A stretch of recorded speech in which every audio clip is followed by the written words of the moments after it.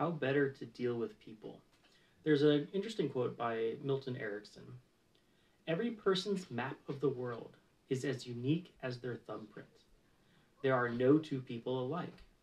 No two people who understand the same sentence in the same way. So in dealing with people, you try not to fit them into your concept of what they should be. I love this quote by Milton Erickson because it's amazing that we can even communicate at all, right? We have all of our senses, our sight, our hearing, our feeling, taste, smell, and we input all that from the world.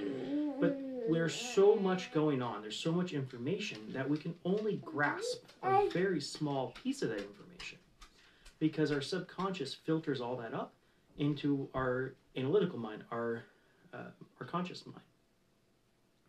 So our belief structures control what filters up. So if we believe, let's say, the world is negative, right, we're going to get a lot of negative things filtering up, right? We're predisposed to the filtering to the negative.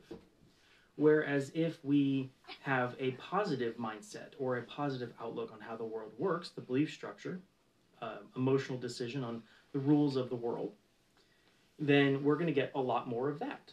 It's why it's called a self-fulfilling prophecy. Yeah, you got my glasses, didn't you? Uh-huh. You want to get those? You want to hold on to them for me? Okay. Yeah, you can wear them. Mwah.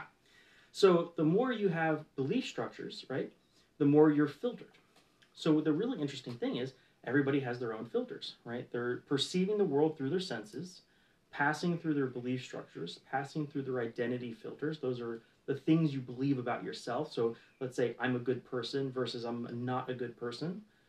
And then at that point, then we come to logical conclusions, which is our analytical mind.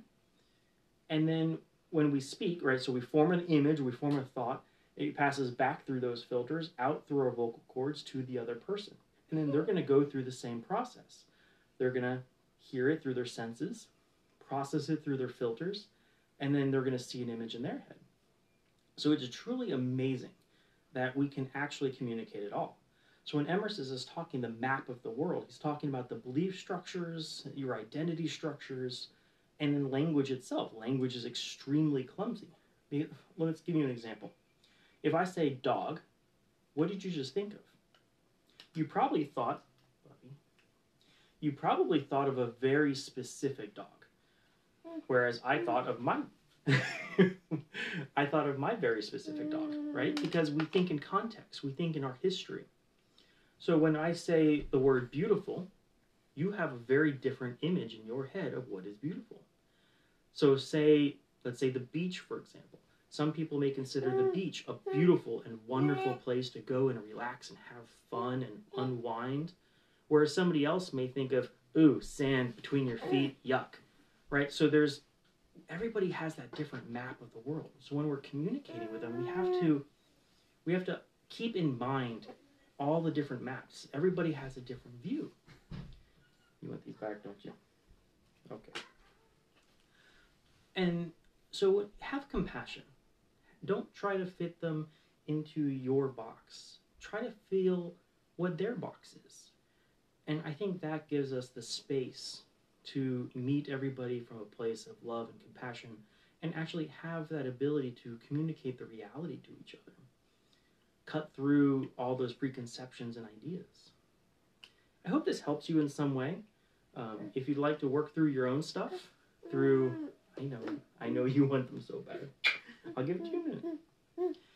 If you want to work through any of that, through your own belief structures and limitations that you may have, feel free to reach out to me. I'd love to work with you. Otherwise, have a beautiful day, and I'd love to hear from you guys.